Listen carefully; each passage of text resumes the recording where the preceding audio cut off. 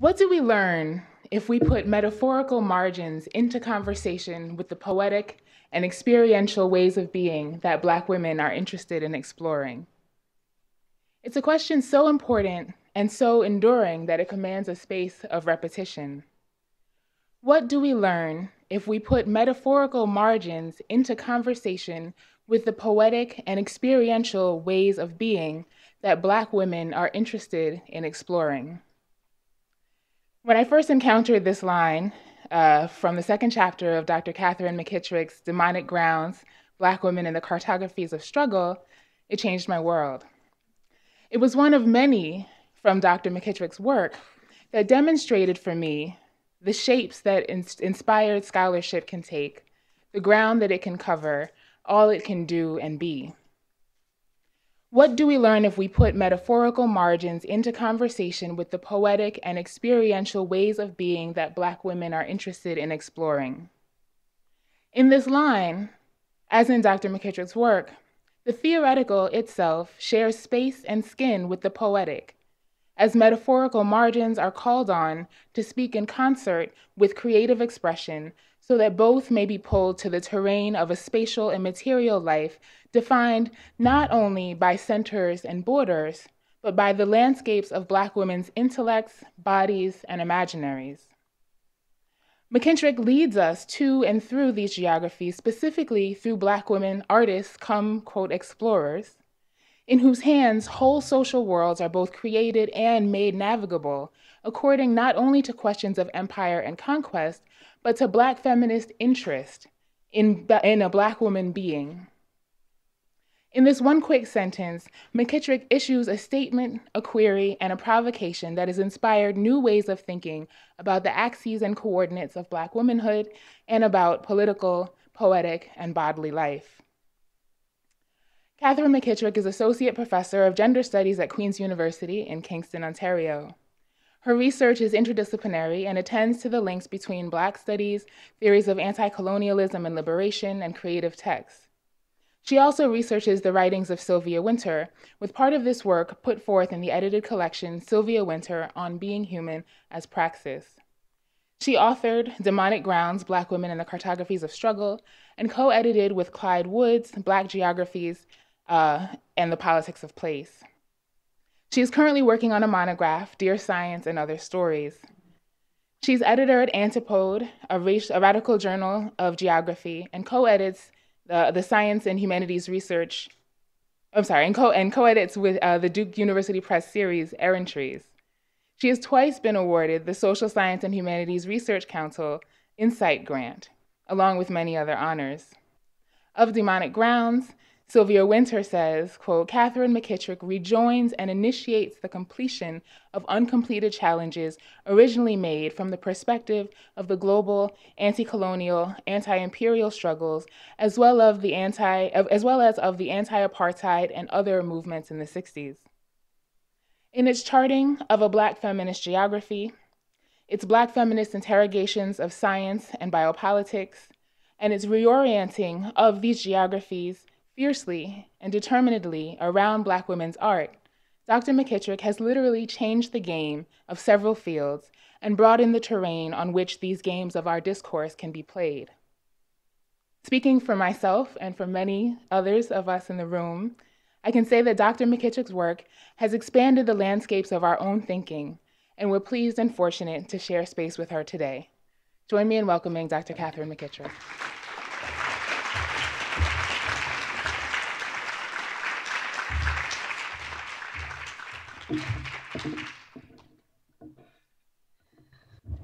Thank you for that beautiful, beautiful introduction. And as Amelia said, I wish I could just drop mic.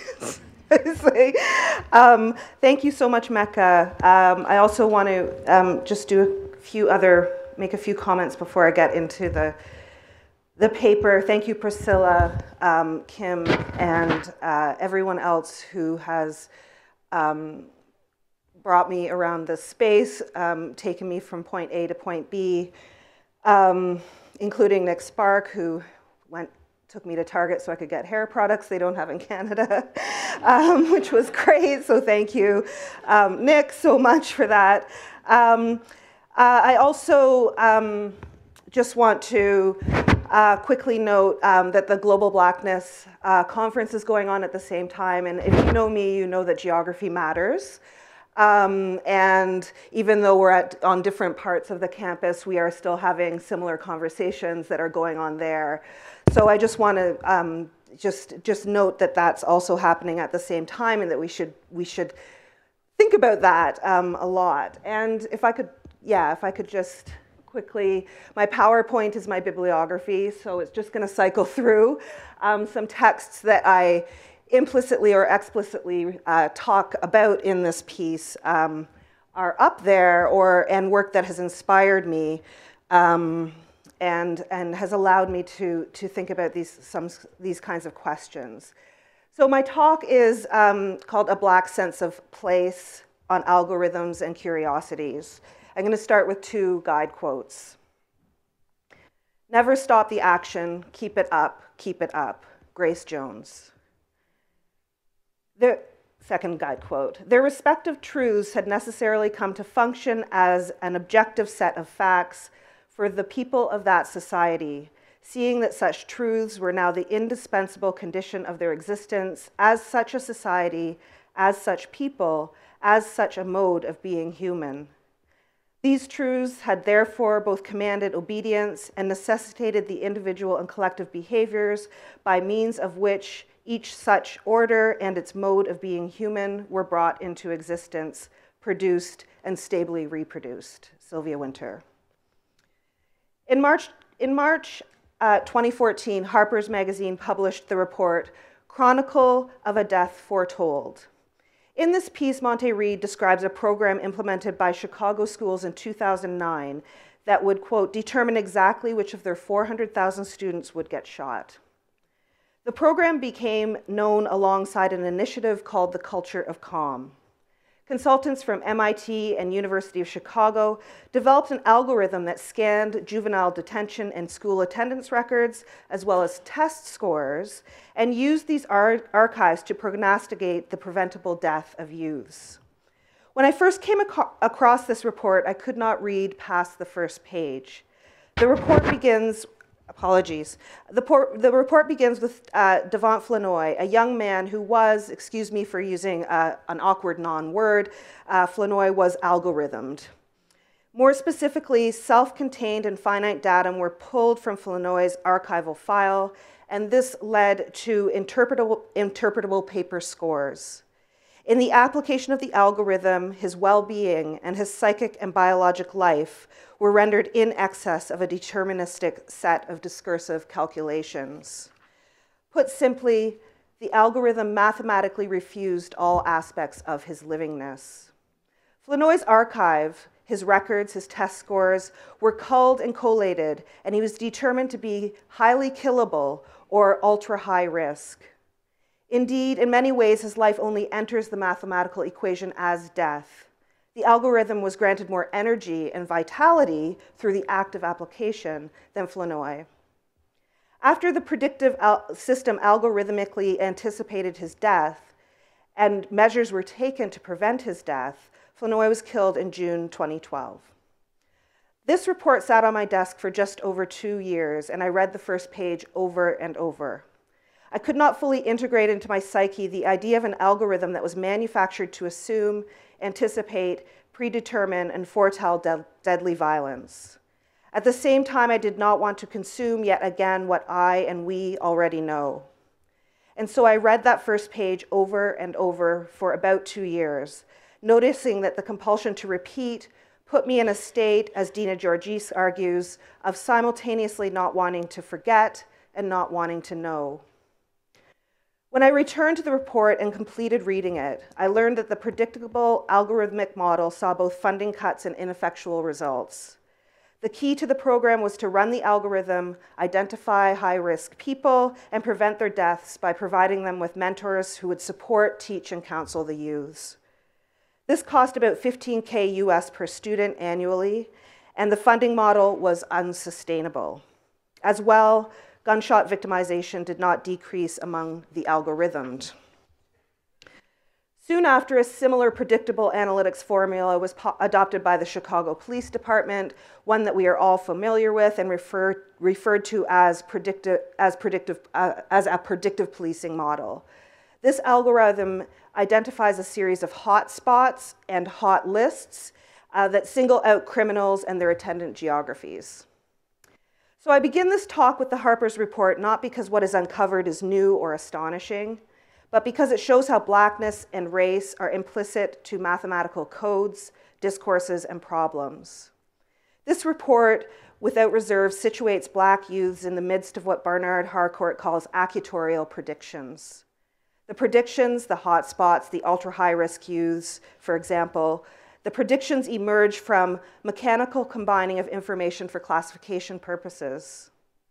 The question of why or how or under what conditions premature death is predictable is not asked.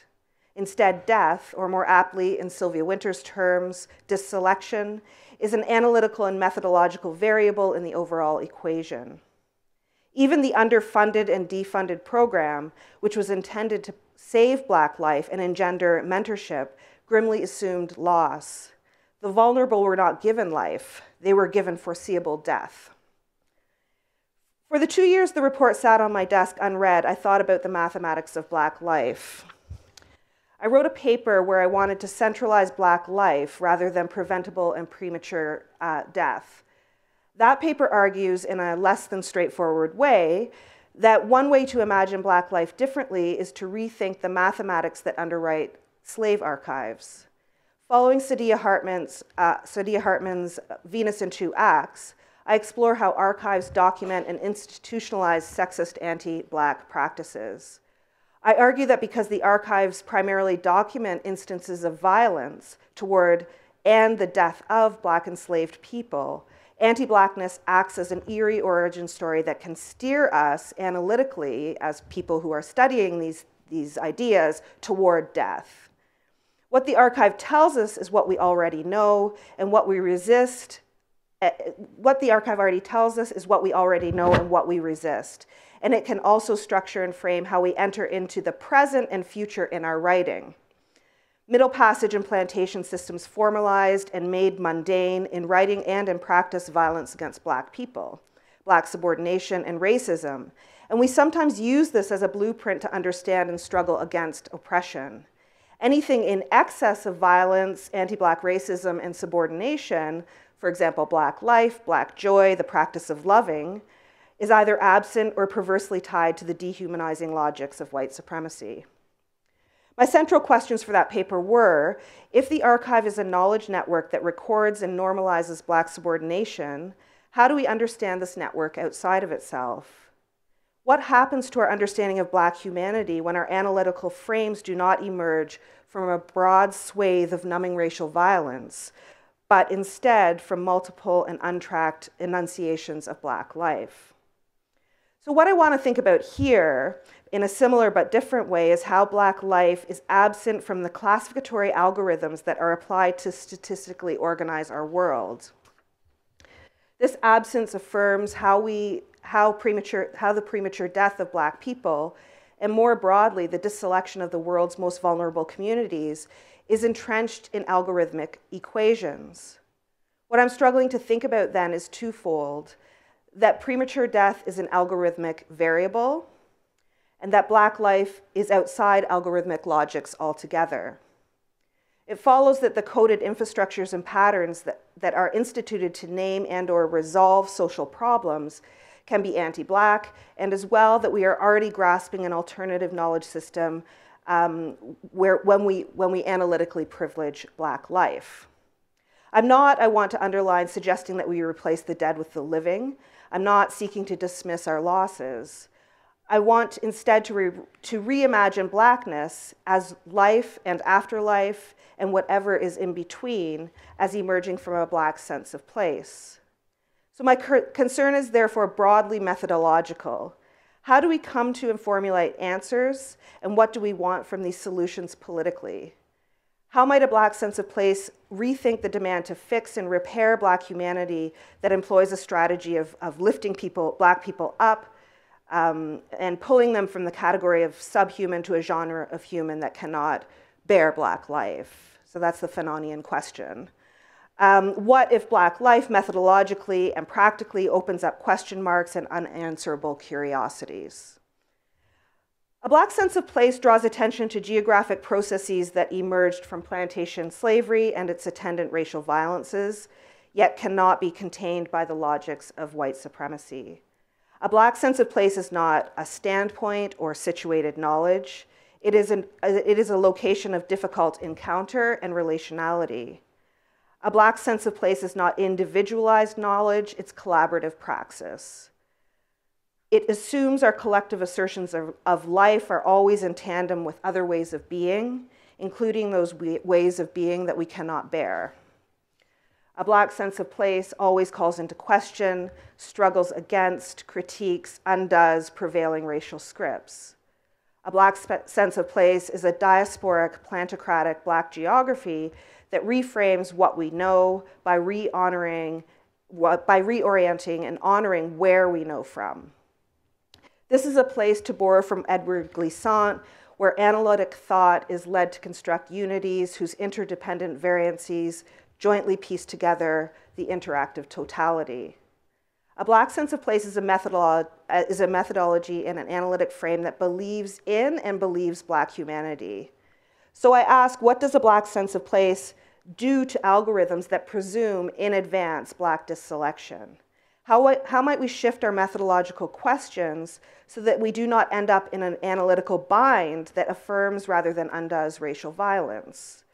A Black sense of place then illuminates uncomfortable relationalities, yet understands these as a method through which we can wade through the horrific uneasiness of Black disselection that is, as we know, posited as an easy plantocratic resolution to a vast range of social problems. What I also want to gesture to as I move through this discussion are how some geographies are called up as answers to problems.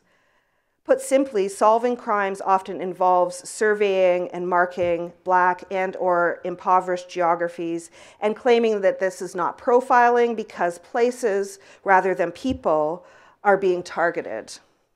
What I want to think about is how social problems that are resolved through producing calculations, equations, and problem-solving operations are cartographically itemized racial codes. So part of our project then is to notice how algorithms have a place and take place and produce place, and how Blackness, where we know from, understands and reorders these geographies. I also focus on geography to dislodge crude identity politics, to cast the net beyond the individual and to emphasize that where we know from, rather than what we already know about our seemingly authentic selves, so where we know from is a more generous and difficult project than, is a more generous and difficult project that, when at its best, takes into account interhuman geographies. With this in mind, I want to suture a Black sense of place to these kinds of mathematics and problem-solving practices in order to unthink the violent production of space. So to turn to algorithms. An algorithm applies to any mathematical procedure consisting of an indefinite number of steps, each step applying to the one preceding it. These steps are, in fact, massive calculations that are set up to accomplish a task. Most algorithms stop upon finding the answer.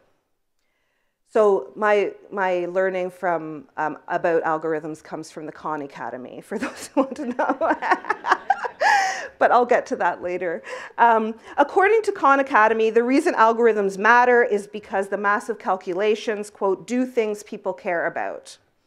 Algorithms are best known within the context of computer science, an area of study that is very unfamiliar to me, but they are attached to longer practices of statistical data collection. The aforementioned hotspots, hot lists, and risky people were the result of computer algorithms, as are trending hashtags, credit application scores, job application scores, prison sentencing decisions, publication impact factors, Netflix and Amazon recommendations, and so on. So these computer-generated algorithms might best be described as automated decision-making software. They are computer codes that are given a problem that then seek and compile patterns and themes and spit out solutions. An important feature underlying many algorithms is predictability. They are not only used to work out problems, they know that problem in advance and are tasked to achieve a specified result.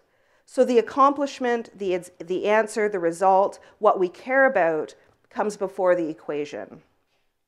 An important example of this is predictive algorithm models. In his study of policing and profiling, Harcourt explores the predictive parole models alongside the overlapping fields of sociology, criminology, and statistics.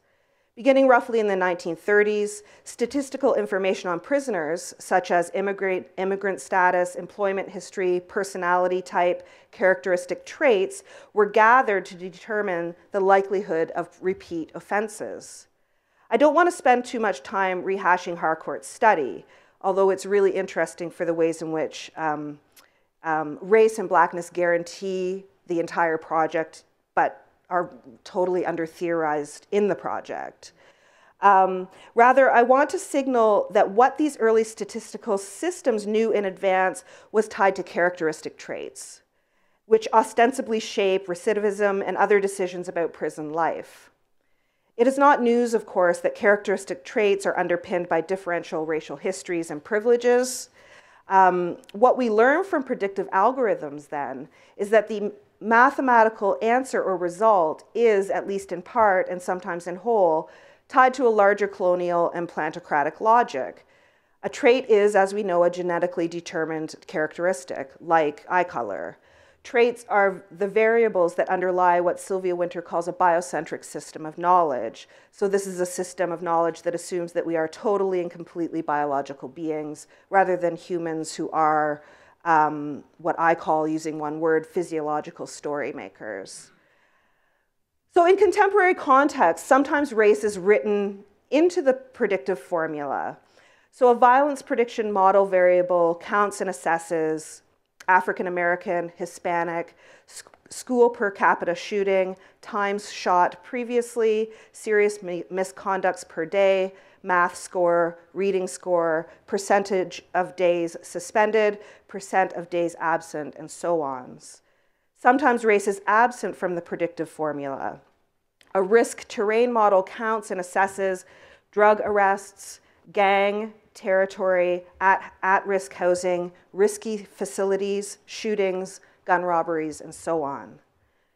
With that in mind, predictive algorithms and accutorial patterns did and still do rely on genetic variables to help solve problems and get results and do things people care about.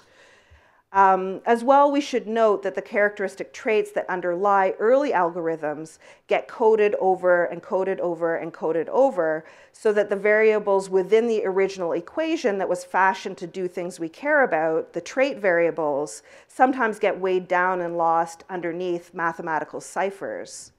This weight also hides the work of the coders and translators, those workers who fuel algorithms by collecting and collating data, yet remain unseen and unacknowledged. Those workers, Adanaski and Vora write, are the surrogate technologies whose labor facilitates the ease of coming to an algorithmic conclusion. Importantly, the work and process of coding conceals a long biocentric statistical history that continues to define traits, our genetic characteristics, as variables. A variable is a symbol that represents a quantity in a mathematical expression. What unfolds are measurable numbers, often abstracted from human input, calculating resolutions that we care about. If we understand algorithms in this vein, we can begin to tease out how numbers and mathematical equations are tied to a biocentric system of knowledge. What becomes increasingly clear then is not simply that the results and answers are racist. For example, your traits mathematically result in your incarceration, but that the work of administering algorithms, what we do to solve problems that we care about, requires biocentric methods and methodologies that can only produce dehumanizing mathematical results.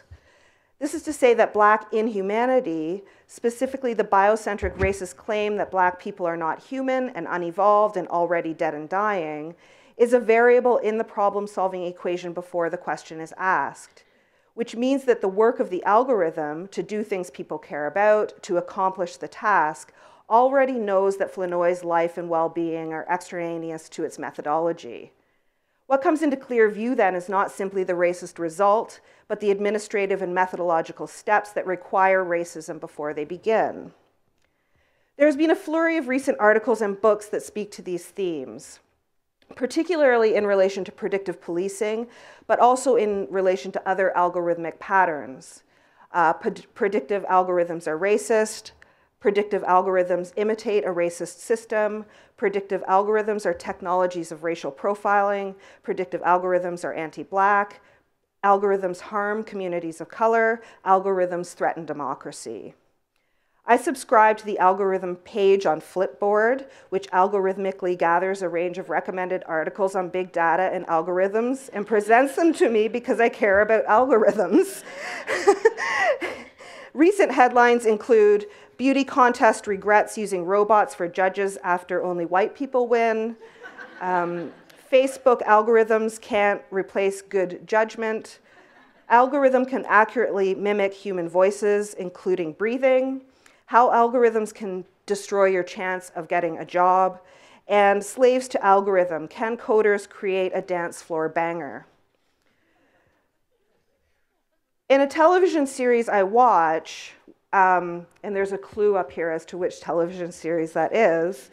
In the television series I watch, which was recommended to me by the Netflix algorithm and will remain unnamed, a corporate banker says, and I'm paraphrasing, "Algorithms are my life. I need algorithms to survive."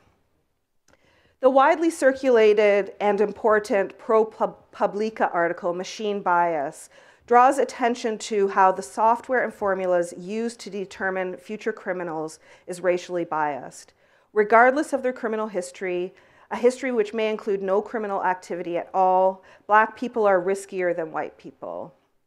We also know as well that there's widespread support for predictive models, which are described as beneficial, proactive, promising, strikingly successful, cost-effective, incredibly accurate, and so on.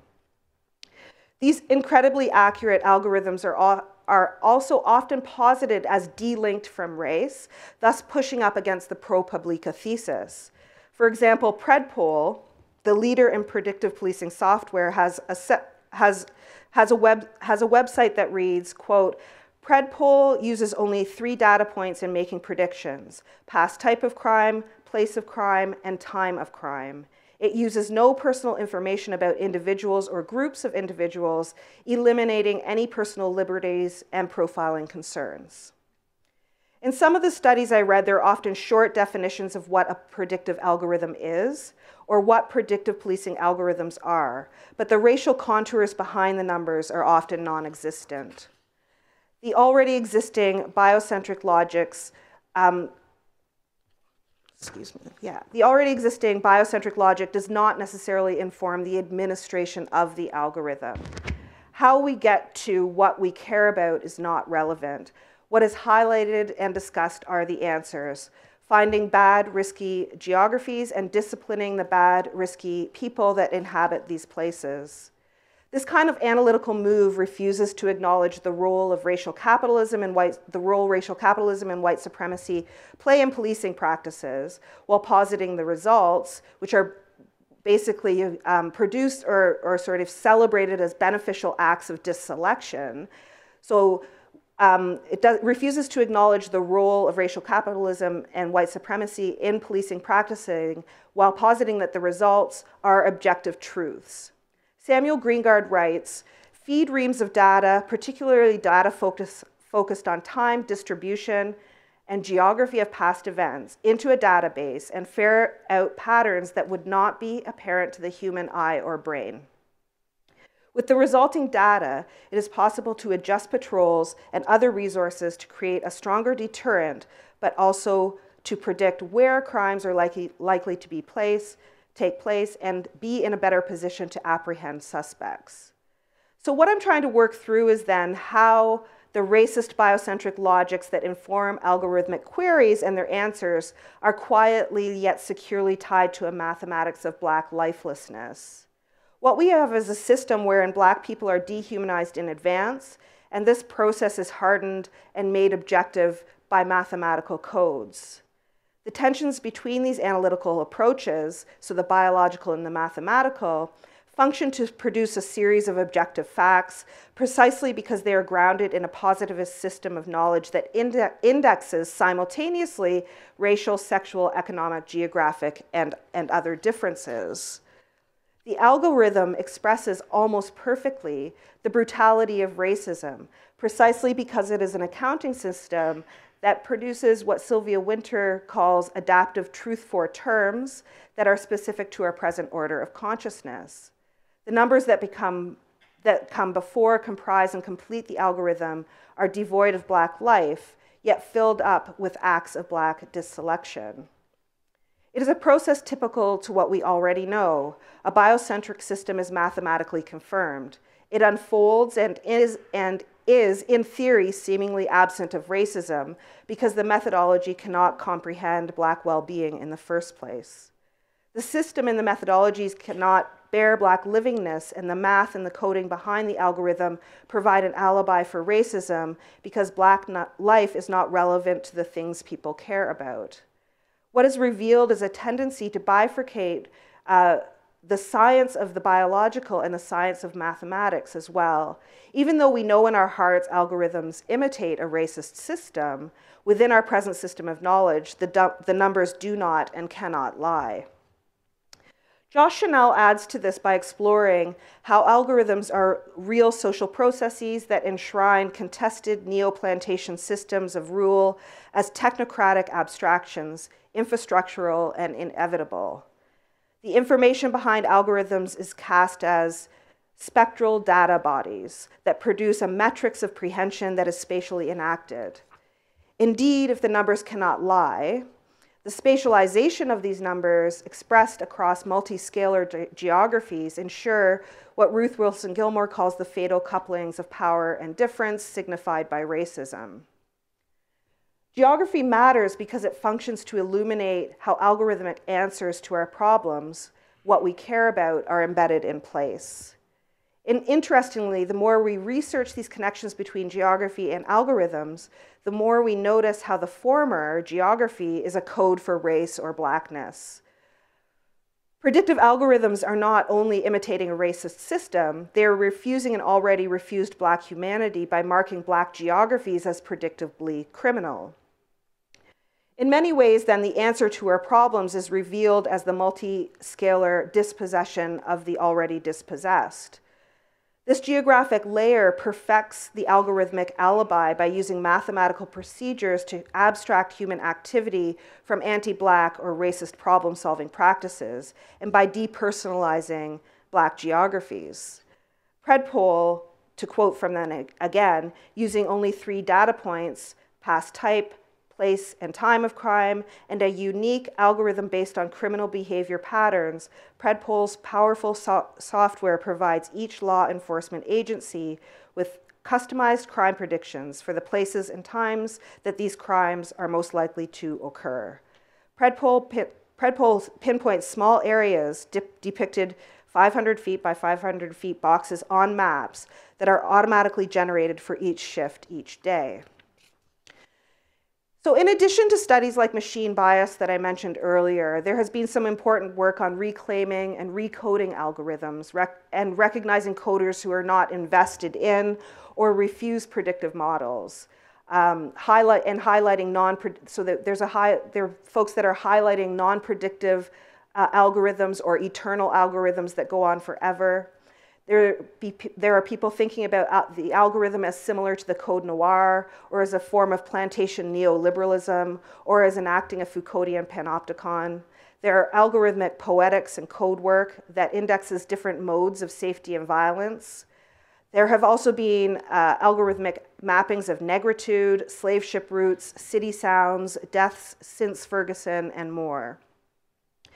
So even though the numbers do not lie, many are working hard to counter-code or re-narrate or simply tell the certainties that underlie the brutal statistics, traits, and mathematics of disselection. What all of this has led me to, so the codes and the recodes, the equations, the problems, the predictions and the spatial alibis, the software and the numbers, all covered in blood and death and things we care about that would not otherwise be apparent to the eye or the brain, is a lesson in methodology. I'm interested in algorithms because of what they tell us about how we do things we care about. I've been talking a lot about how many algorithms are future-making mathematic equations. They are anticipatory computations that tell us what we already know, but in the future. If we want a different or better or more just futures, it's important to notice what kind of knowledge networks are already predicting our futures. As we know as well, futurity, I can never say it, futurity and futures are deeply meaningful to Black folks. We see this playing out in a number of ways, in reconceptualizations of time and place, in Afrofuturisms, in Black science fictions and speculative fictions, in the unmet promises of modernity, in the freedom yet to come. We see it in the syllabi and the calls for papers and the conferences and the books and the articles and the blogs. We see it in the keywords and in the museums. In the recent and not so recent, and not so recent at all, turn to string theory and theoretical physics and quantum mechanics and Black studies. In the unending and open-ended circulation of the spectacles, the litanies, the lists of those we, you, and I have lost. In the lists we cannot bear to draw up.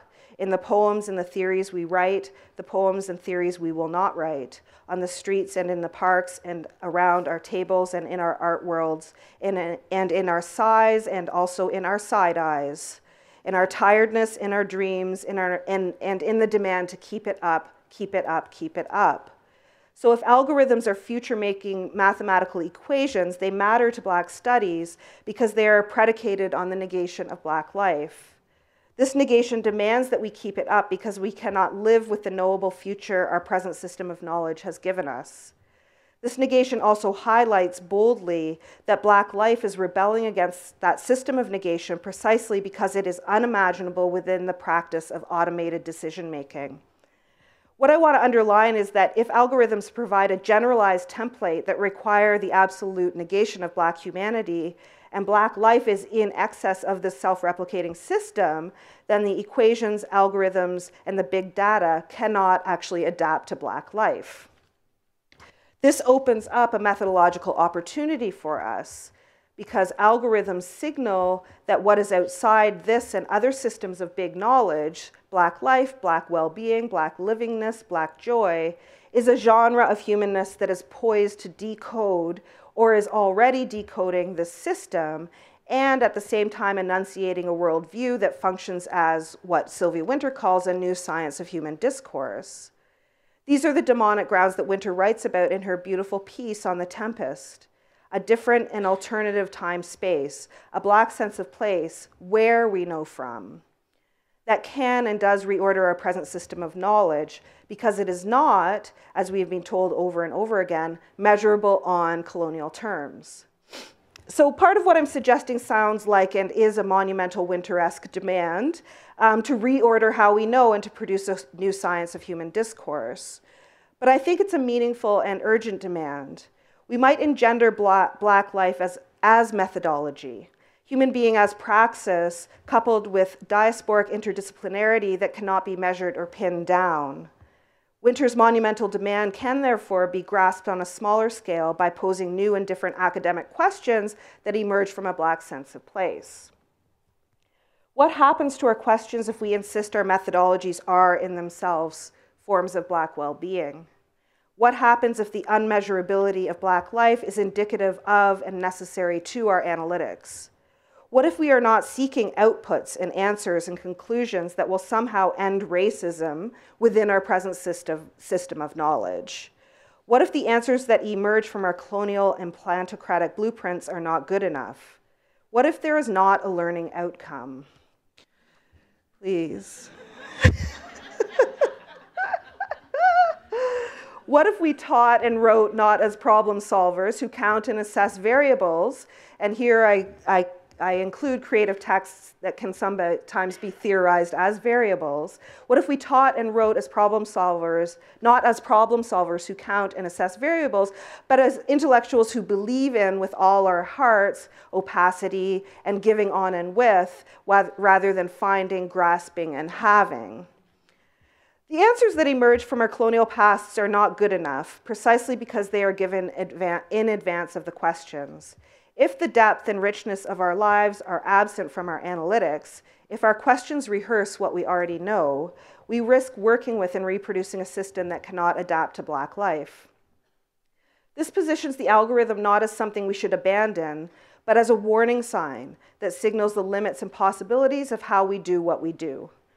The features of the algorithm are disquieting and familiar because it is a system that looms over and under the disciplining methodologies that make the academy what it is. The question, the answer, the massive calculations that are set up to accomplish a task, the push to solve problems correctly and efficiently. I'm not arguing that the algorithm is the same methodologically as, say, discourse analysis or text-based analysis, or participant observation, or other methodological processes we employ to do what we do.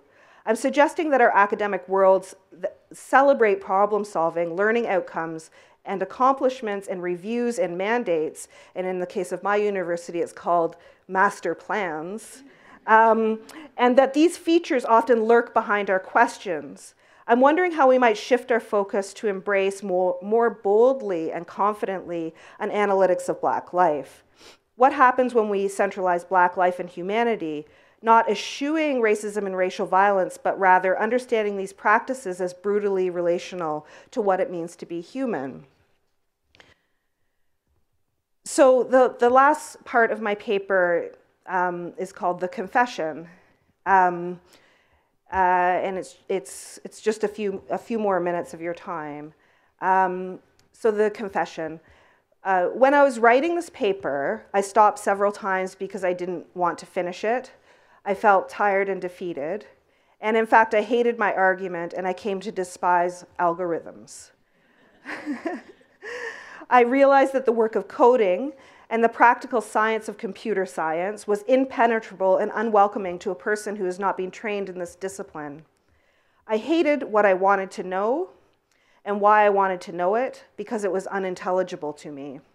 I am not a computer scientist.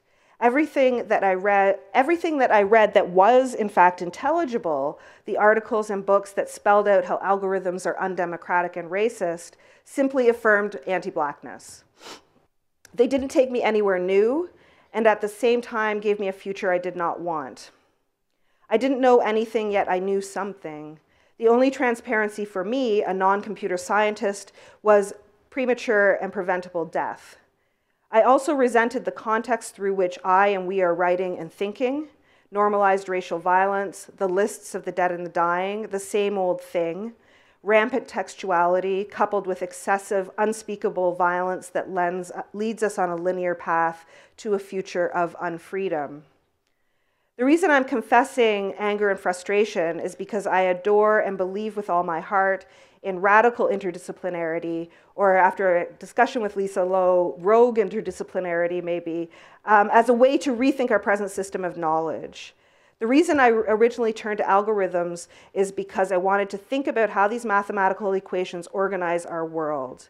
And I wanted to put them into conversation with creative texts that would perhaps take us somewhere new. What I also confronted during my research is that sometimes the seduction of what we do not know can take us so radically outside our own sense of place that we lose sight of why we do the work we do. Part of my confession then is that I do not really know in a confident academic sense how algorithms are made. I'm still learning. Like my interest in physics, I learned a lot and continue to learn, but not really enough to unsettle both physics and Blackness. I am not a physicist, nor am I a geographer. What I learned from my research on computer science, for the most part, was the outcome. What I came to despise the work because my interdisciplinary project was foiled by what I did not know and what I could not know as a non-computer science scholar of the humanities. I tried to make up my own algorithm, and I failed.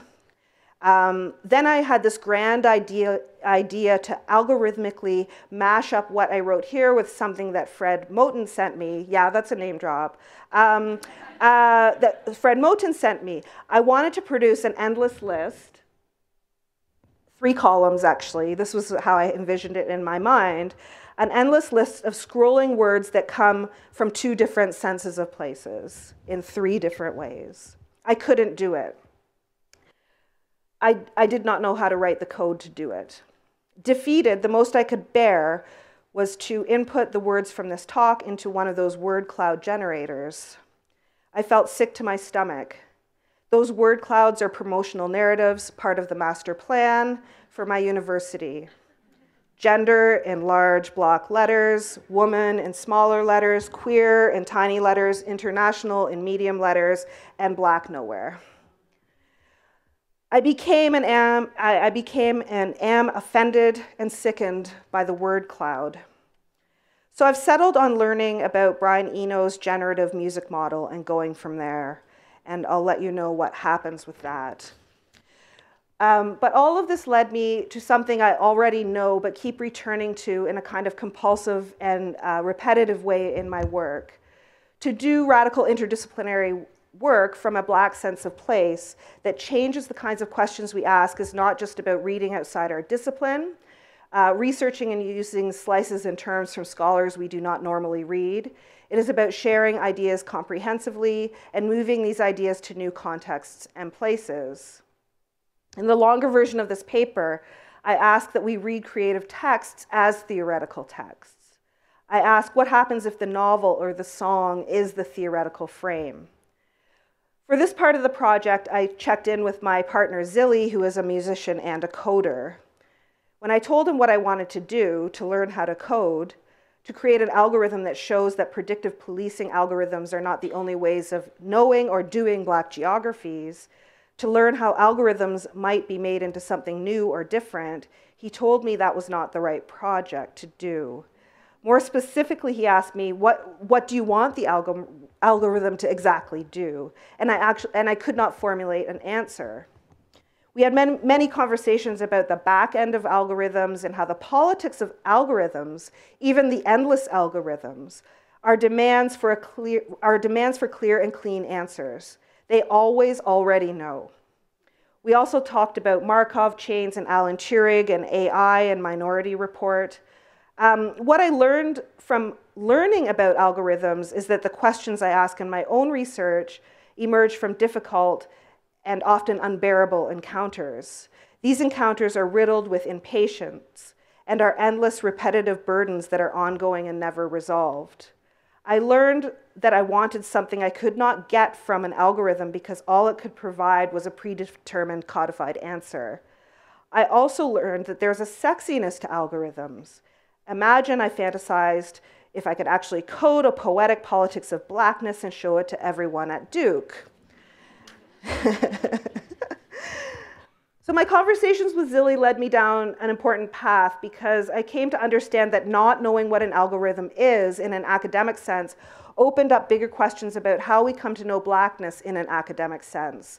I began to dwell on praxis and methodology and to think differently about the production of knowledge in relation to race. The encounter did not produce a sexy coder with sexy codes. It produced an unfinished mess and a messed up person who continues to be deeply suspicious of how we come to know, where we know from, and the ways in which so many academic methodologies refuse Black life. But the conversation with Zilly is what I want to underscore. For if we are to reorient our analytics and privilege Black life, as we practice radical or rogue interdisciplinarity, we must engage deeply in conversation and share our ideas generously. This is to say that relationality, like a Black sense of place, must be praxis, a praxis that does not assume or desire resolved outcomes. I'm arguing that paying close attention to, drawing out, and forging relational knowledges will provide us, As academics and thinkers who are invested in undoing the normalized working of anti-Blackness and other forms of violence, with the analytical mechanisms that allow us to do anti-colonial work in a variety of university settings that, as we know, were not built to support or recognize marginalized communities and intellectuals. So part of our intellectual task, then, is to work out how different kinds and types of texts, voices, and geographies relate to each other, and open up unexpected and surprising ways to talk about liberation, knowledge, history, race, gender, narrative, and Blackness.